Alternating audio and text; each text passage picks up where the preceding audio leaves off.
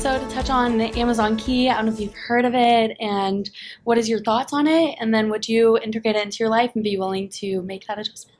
Yeah, so I heard about Amazon Key, and I know that Walmart is also trying a similar system where now they're taking home deliveries to a further extent of even going into your house, having a key, and then putting your groceries away for you.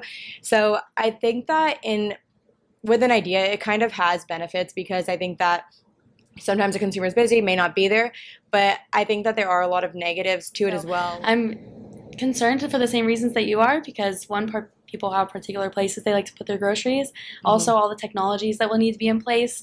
Just thinking about, like, they'll have to have a video system to watch that person. They'll have to go through the effort to set like a one-time key, like for the person to enter their home, and they'd have to be trusted for that person to enter their home in the first place. So there's a lot of issues that I also see. I think that that could be worked out based off how I was hesitant about Uber at first too, but in the end, like, we'll see if that happens again with them, but it's kind of a cool idea in the meantime.